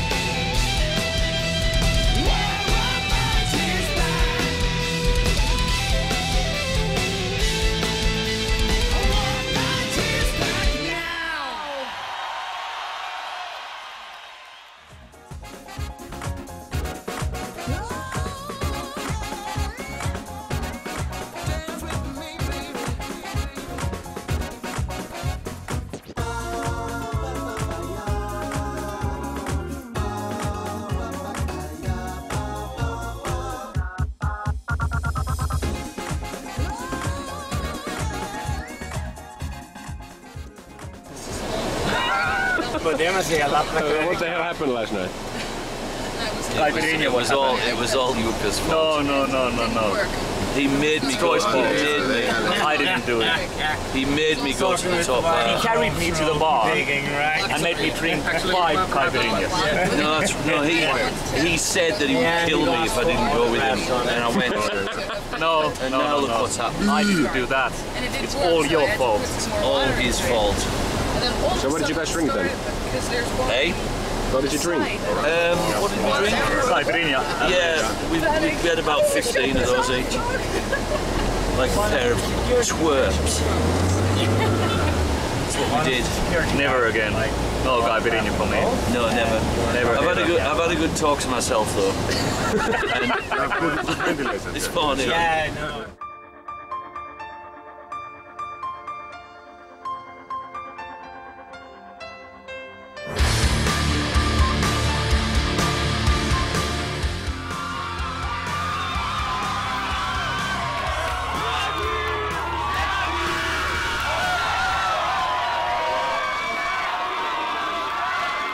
Mistä sä itse henkilökohtaisesti näissä maissa tykkäät eniten? No keikat on totta kai aina hienoja kokemuksia, koska täällä yleisö huutaa ja siinä on vaikea olla pääsemättä tunnelmaan. Näin talvisaikaa lämpimän ilman ystävänä, niin mukavaan täällä on kiertää, kun joka paikassa järjestetään 30 ja plus asteita. Ja mikä se on säistä nauttiessa, kun kotona vaimo lapioi lunta.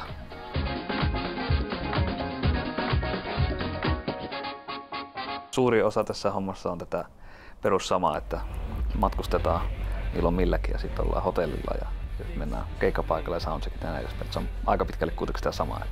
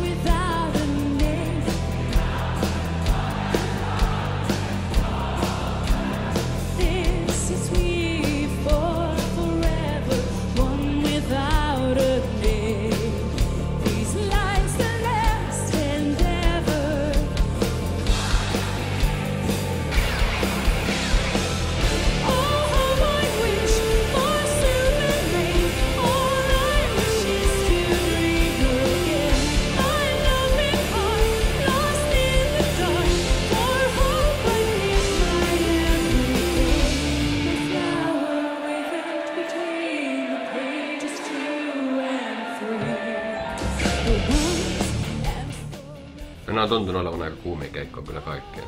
Onko se hankala soittaa tuommoisessa saunassa? Se raja menee jossain tietyssä lämpöasteessa, jota ei ole ikinä mitattu. Että tietty asti kun on kostea ja lämmin paikka, niin se on itse aika hemmetin hauskaa, että siinä pääsee sellaisen mukavaa työntekotunnelmaa, kun hiki virtaa ja joutuu pikkasen taistelemaan, pysyy tajussa. Mutta sitten kun se menee sen tietyn asteen yli, niin kuin ehkä nyt oli myös Porto Alegressa oli vähän pienempi klubi, niin siellä lämpötila nousi varmaankin 50 ja siinä kun viuhdot sitten menemään 1,5 tuntia, niin avot. That's the first gig I've ever done inside a volcano. Oh, bloody hell. Täällä Brasiliassa on helvetin kuuma. Se pitää nyt olla shortseissa, mutta silti on vitun lysti.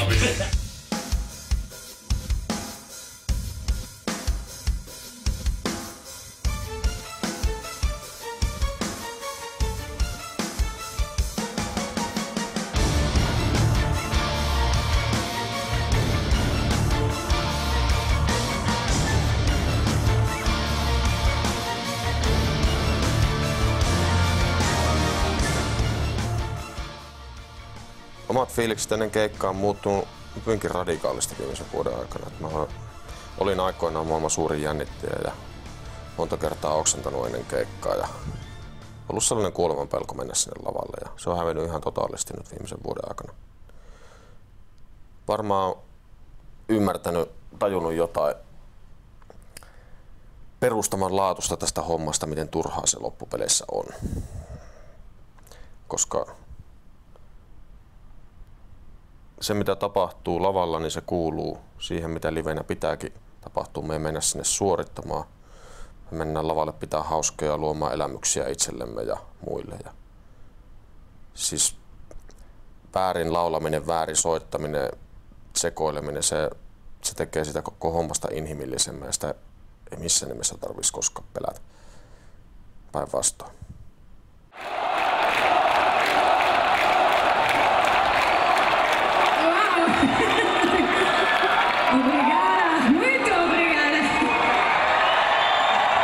They like you.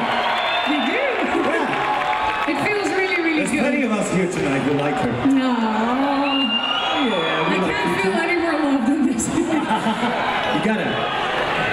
Thank you. Hey. They love you too. Yes, they do. Hey, how about we're gonna do a next song? But before we do that, we'd like to check how loud you can be. So can you do one of your massive roars? Now, what would happen if I count to 3? Do you think you can do even louder? All right, there we go then. 1, 2, 3.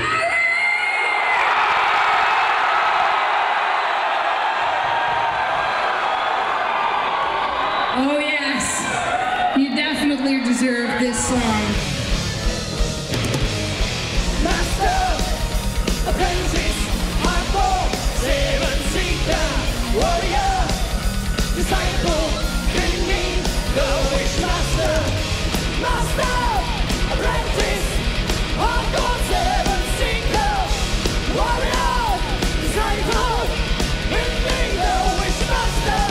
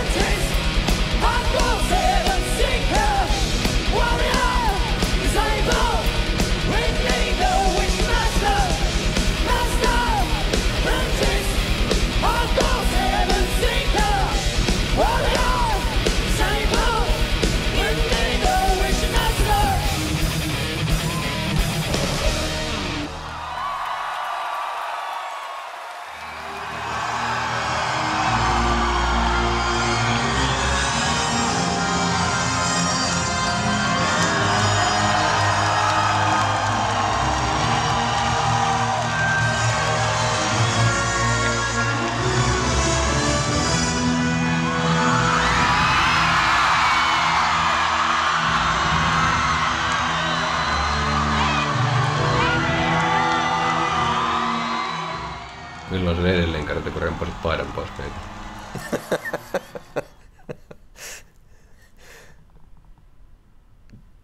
En muista, olisinko me koskaan tehnyt sellaista.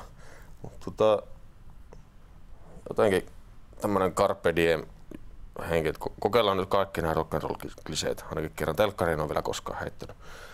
Marko ja Jukka hoiti sen meidän puolesta, mutta Paitaa ei ole vissiin koskaan tullut lähetetty. En ainakaan muista.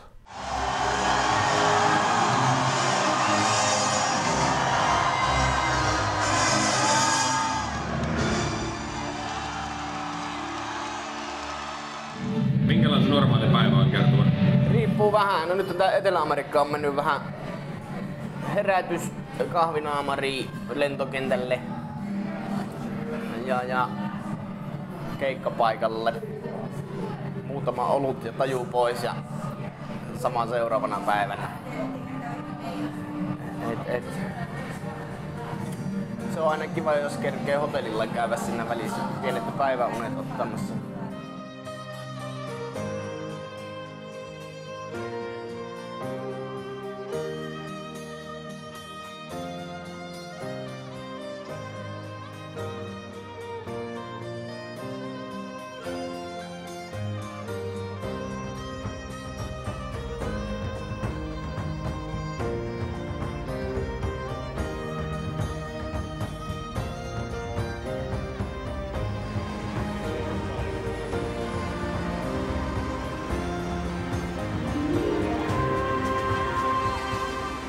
Floor Jansen oli ollut ryhmässä vasta 2 kuukautta, mutta fanaattinen eteläamerikkalaisyleisö otti hänet avosylin vastaan.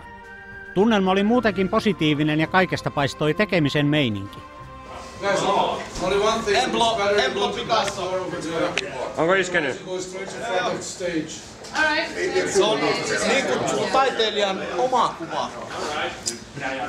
Harmittaako sinun kiertueella mikään? Aikaiset herätykset. Mut siihenkin tottuu. Meidän tuo aikaero tuossa, niin asennoituu oikein, niin kyllä se siitä. Ei, tällä hetkellä ei vituta mikään. This is to be good, great, joyous, beautiful and free. This is life. Empire and victory! Yes, yes it is. Off we go. Don't die for me, Argentina.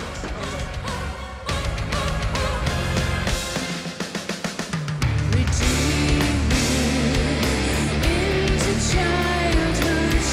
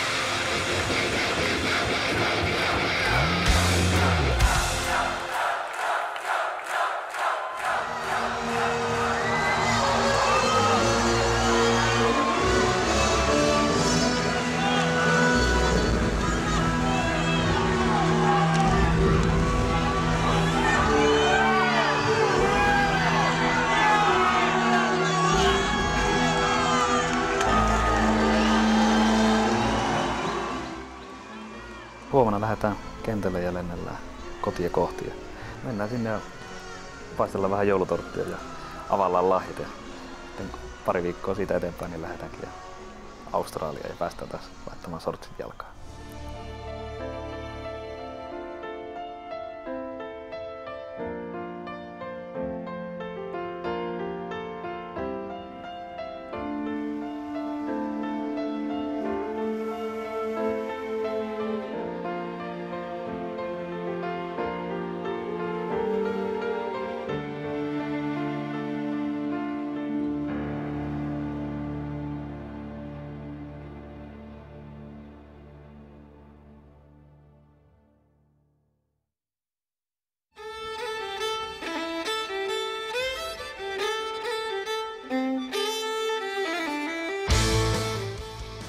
Vuoden vaihtumisen jälkeen Imagineerum-aluksen etuvaloissa siinti kaukainen manner.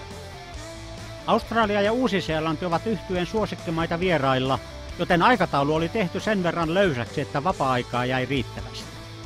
Toki paikallinen juoma- ja astiakulttuuri kiinnostivat myös keikkapäivinä.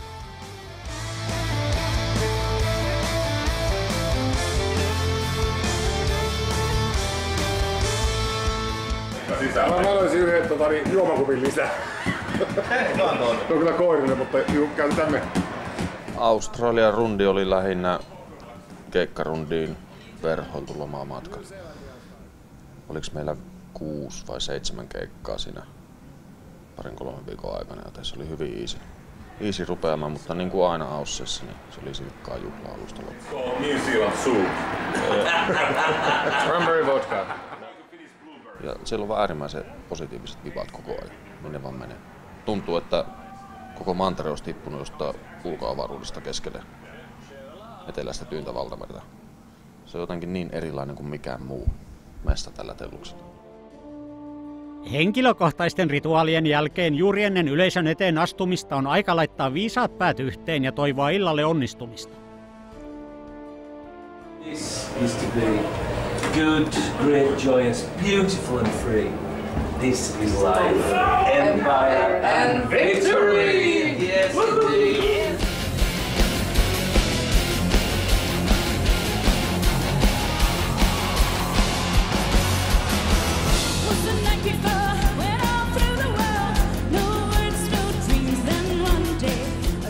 Australian keikkojen ja lomailun jälkeen yhtye poikkesi Japanissa ennen kesäfestivaaleja.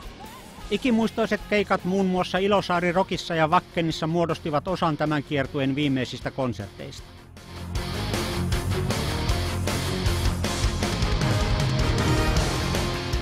Kun kalenteri näytti elokuun 11, oli kiertueen alkamisesta ehtinyt kulua 572 päivää. Tuona aikana bändi ehti soittaa yli 100 konserttia 34 eri maassa. Suuresta määrästä huolimatta ihan kaikki eivät vieläkään muistaneet arkirutiineja. Got me pipes.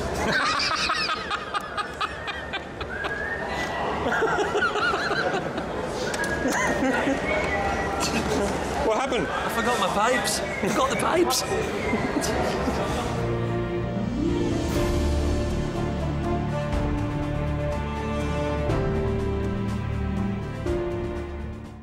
Jälkeenpäin ajateltuna nuo tiepäällä vietetyt päivät tuntuivat hujaukselta, joka jätti jälkeensä uskomattomia muistoja.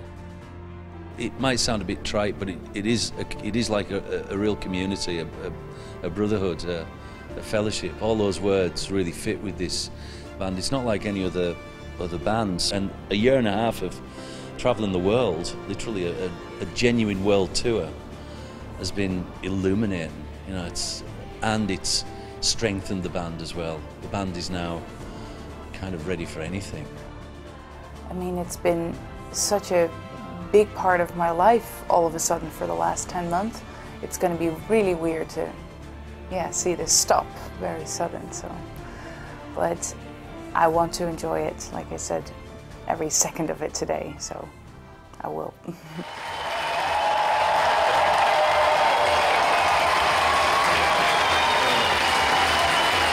You guys, you do know that we've been doing these shows for a year and a half now, Bob. And this is the last. Well, there again, yeah, we're talking about last things here. You might continue from here. Well, I was quite happy with doing the talking since I am the emotional one trying to hold back the tears, because it is a bit of an emotional moment. So, joy with us, cry with us, feel the emotion with us that has been around us for such a long time now. This is a beautiful, very special moment that we're going to share with you. This is the last ride of the tour. Kun bändi aloitti kiertueen viimeisen konsertin Saksan Meraluna-festivaaleilla, oli ilmassa haikeuden lisäksi myös suuri ilontunne. Kuten albumi, oli kiertue teemassa mukainen vuoristorata-ajelu. Mukaan mahtui huippuhetkien lisäksi myös helvetin porttien kolkuttelua, ja onkin pieni ihme, että sirkus pysyi pystyssä koko matkan. Kyllä niin se, mistä mä oon ylpeä, on kyllä myöskin se, että kyllä mä uskoin kavereihini, bändiin, crewhun ja muuhun, että meillä on täydet mahdollisuudet vielä vetää tää näin. Mutta se, että oikeasti miten hyvin se sitten lähti menee, niin se oli yllätys. Mitä jäät tältä kiertueelta eniten kaipaamaan? No varmaan just tuo hyvää happi. Ja nyt kun kotiin menee, niin on se vähän aikaa pyörityttää, että mitä hän tässä nyt tekisi. Onko mitä tekisit toisin niin kuin tulevilla kiertueilla, mitä nyt tällä kiertueella on tehty? En tiedä, en kadu mitään tälläkään kiertueella, vaikka tässä on ollut tosiaan kaikennäköistä tapahtumaa, mutta kaikilla on syynsä ja seurauksensa ja kaikilla, mitä nytkin tällä kiertueella tapahtunut, niin ollaan tultu tähän pisteeseen, että bändi toimii äärimmäisen hyvin ja porukka viihtyy keskenään ja kiertueella, että tää on tämmönen, ollaan tilanteessa, missä bändi on elämän, ilon ja rakkauden karavaani, joka kulkee kylästä kylään ja vie ilosanomaa eteenpäin. Ja jokainen päivä sitten päättyy vielä keikkaan, joka on ylistys elämälle ja elämän mahtavuudelle, niin eikä sitä voi halua sellaista muuttaa mihinkään. I remember my feelings before I left, the few thoughts and feelings I had time for. Will it work? Will I feel isolated? You know, I'm Dutch and I'm a woman. I've not been in this group, you know, they're going to be, you know, their group and then there's me. But that didn't happen. And I can feel one of the guys in a way without losing my thing, you know. It was a bit of actually a dream come true. Jos hetken mietit, niin mitkä olisi sellaiset 3 asiaa, mitkä jää päällimmäisenä mieleen tästä kiertueesta? Ensimmäisenä tietenkin tulee mieleen solistin vaihto ja siitä varsin tyylikkäästi selviäminen. Toisena se, että saatiin toteutettua tismalleen semmoinen show, mitä haluttiin jo levyn tekovaiheessa, että nyt tehdään sirkusta ja teatteria ja hienoa, että saa toteuttaa oman unelmansa. Ja 3. on varmaan sitten tää päivä, kun viimeinen keikka, 1,5 vuotta kierretty ja kaikennäköistä hulinaa ollut ylä- ja alamäkeen. Saattaa olla hieno hetki tänään tuossa keikalla ja keikan jälkeen.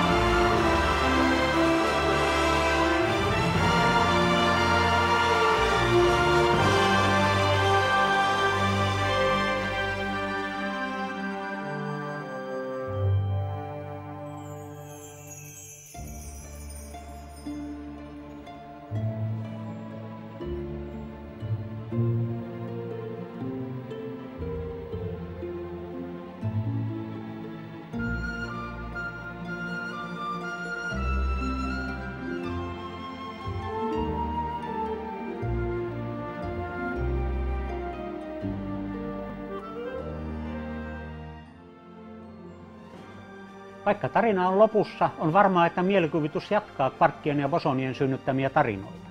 Ja saamme nauttia niistä myös jatkossakin.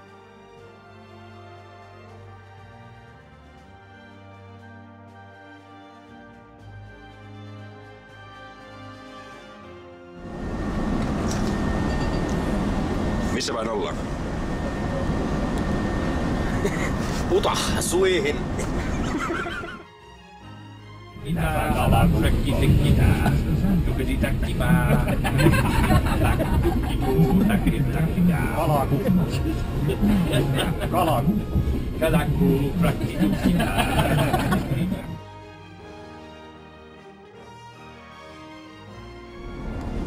Vesi Jussi. John! John! Come to bank already.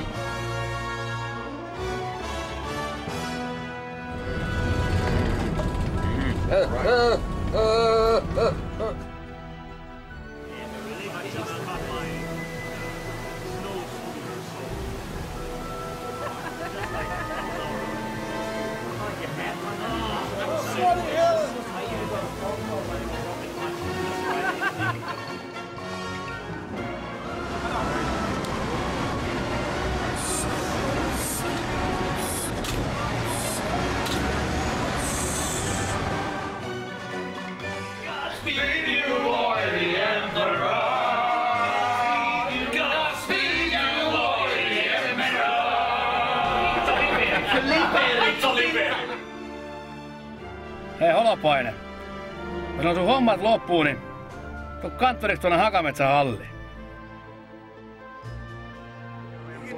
Lick it up.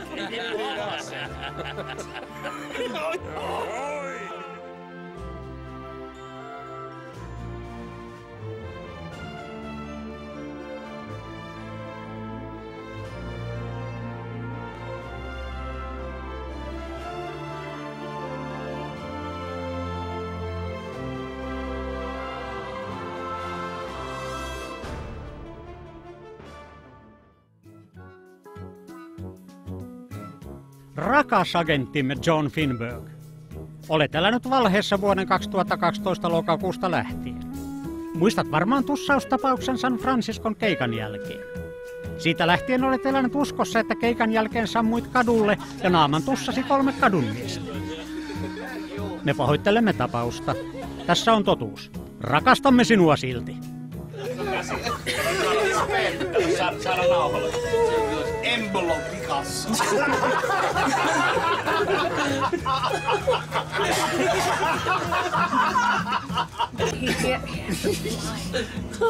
Cock and balls, cock and balls. Cock and balls. How did you get away with that? How did you get away with